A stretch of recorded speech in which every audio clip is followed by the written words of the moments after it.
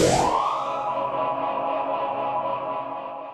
going on, guys? Today I'm going to show you guys a little something different. We get asked a lot of questions about how do you guys set up these pulls and does it take a long time? Here's how easy it is. We were pulling over here this morning. Now we're pulling over here.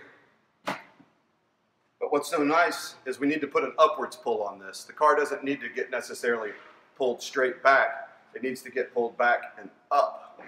So here's how fast you can set this pull up. We've already got our chain and safety cable on here. Take our 10-inch ram, put it in the socket, lay our chain over the top, come down right here. Always, whenever you're using your machine, you want to make sure that the angle on this side is the same as the angle on that side.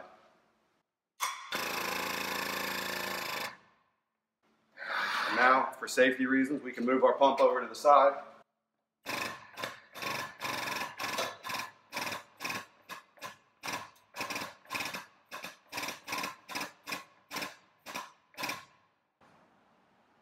want to pull upwards a little bit more. No problem. We let off the tension that we have on it. We'll come over. We're just going to step it up a little farther on the chain. Once again, angle's the same, angle's the same.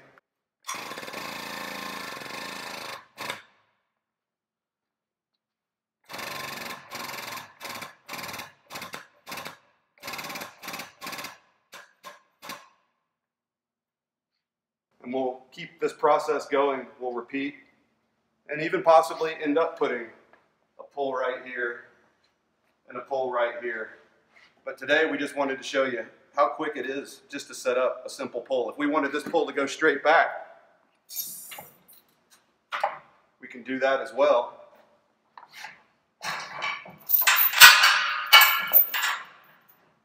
Now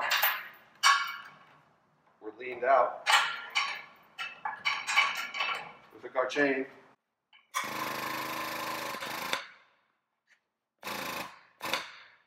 Once again, our angle's the same on both sides, and this would give us a pull straight back. And once you learn this concept and learn how to use vector pulling with our machine, it's really limitless, the directions and the ways that you can pull and ways to make money. In the video, we showed you how quickly you can set up a pull, but it really wasn't what we needed to pull on this truck. So this is one of the other things that you can do with your machine. We got 3 pulls all set up pulling upwards and outwards on the trailer hitch of this truck, which was the only thing that was hit. So we're trying to bend the frame back the way it was bent. So let's see what we can do here.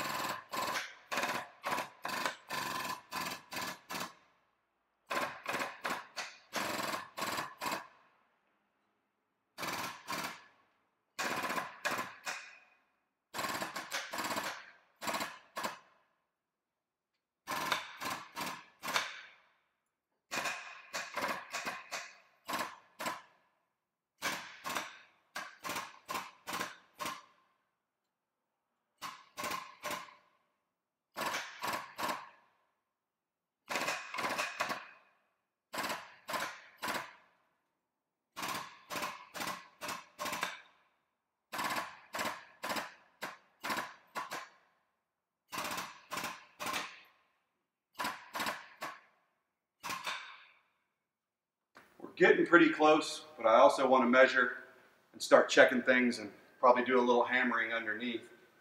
But instead of sitting here and trying to fight this with one pull, we just put 3 pulls in a matter of no time on this trailer hitch, and we're getting in the ballpark now, like I said, where it's time to start doing some hammering and measuring. And everything that you see here comes with your 3-pull frame machine, so you can do this in your own shop the day it's dropped off. We'll see you guys on the next one.